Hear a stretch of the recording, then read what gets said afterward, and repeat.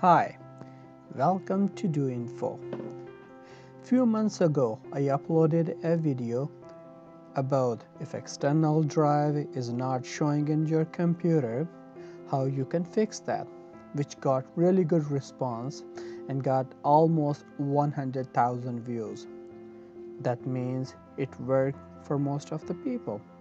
And for those it didn't work, they mentioned that they are not able to change the drive letter and it grayed out. Yes, if you are facing the same problem, then watch this video to fix that issue. When you plug in an external hard drive or thumb drive into your computer, you can go to the computer management page and change the drive letter for it to make it work. But if the drive letter option is grayed out, then most probably it is previously formatted on a MacBook or Mac. Yes, Mac formatted drives has a different file system which you cannot read on Windows. And is there any other way to read a Mac formatted drive on the Windows? Sure, yes, there is. That's what we are going to talk about. But for this, you need to install a really small free application on your computer, which is HFS Explorer. HFS Explorer is a completely free.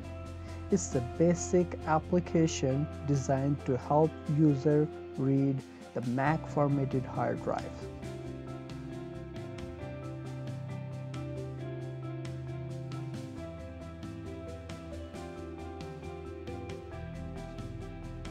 Open your browser, Google Chrome, and type HFS Explorer. Don't click on the first ad, it's an advertisement and they will install other application as well. Go to their org page here, and here you can see the bunch of options to download.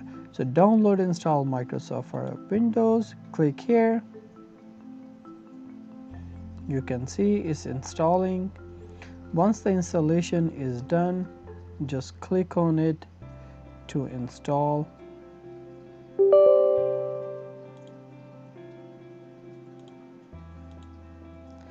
Just next,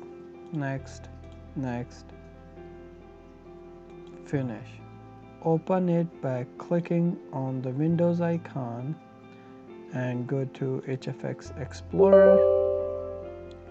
Yes, and it also required a Java to run the application, so install at this point if you haven't installed before. So download and install Java.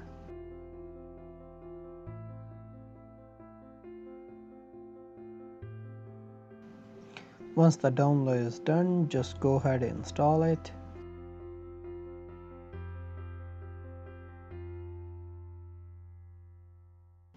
Okay, once the Java is installed, you can then go ahead and open the HFS Explorer, and here you go.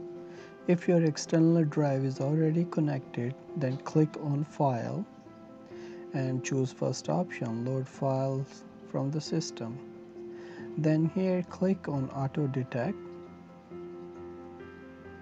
and then it will show you automatically your drive which formatted on the Mac. So click OK, and boom, here you go. You can see all your data from here. Now select the folder, extract here, and then you can extract that folder to an external drive or somewhere else on your computer. Okay, so until now you are able to back up your data. You cannot write the data on the same external hard drive and the flash drive, And in order to make it useful on a Windows computer going forward, you need to reformat that drive. For that one, you need to go to the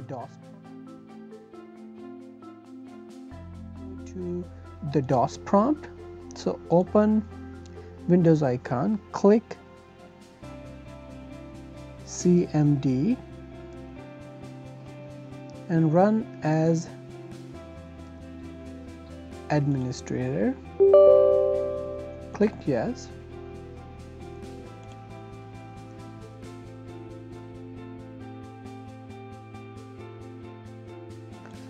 Now in CMD there are few commands. I will put that in description as well, but you can just follow those commands. First of all, type Diskpart.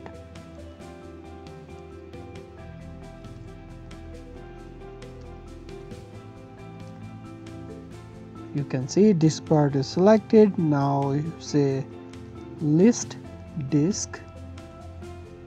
You can see there are 2 disks listed. Now here is very important you select the right disk to format. Don't format your like a D drive or C drive where the Windows install or any useful one. In case I have only 29 gigabyte one, so I can see select disk 1. This one is now selected. Now press clean. So type clean and press enter. Diskpart succeeded in cleaning the disk. Okay, so now we have formatted the USB or external thumb drive. We can repartition and make this active using the command prompt, but it's better to do it back to the computer management. And go to computer management again.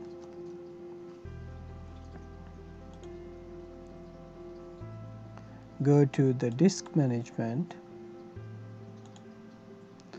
and now you can see here is a 29.3 GB unallocated space. Right click,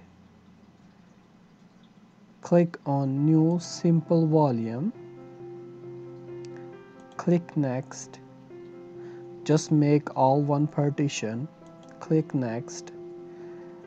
Assign the following drive letter. If you don't like the E, you can change something else, but I go with the default one, whatever it's selected, E.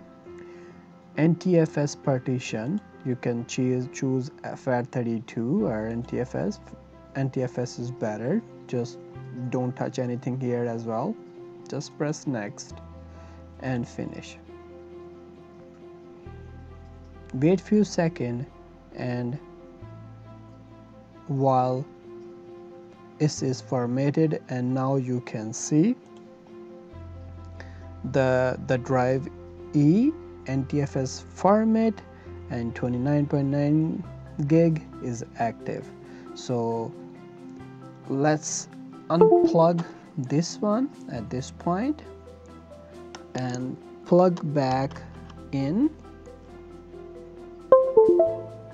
And you can see here in this PC, you can see 29 gigabyte, and boom, you can now read and write in the folder.